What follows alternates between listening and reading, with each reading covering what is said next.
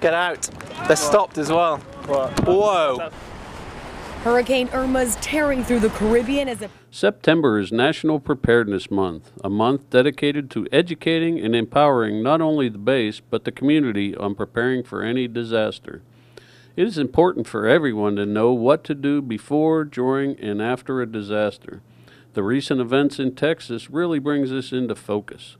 The 78th Air Base Wing Emergency Management Flight will be hosting various events at different locations throughout the month of September.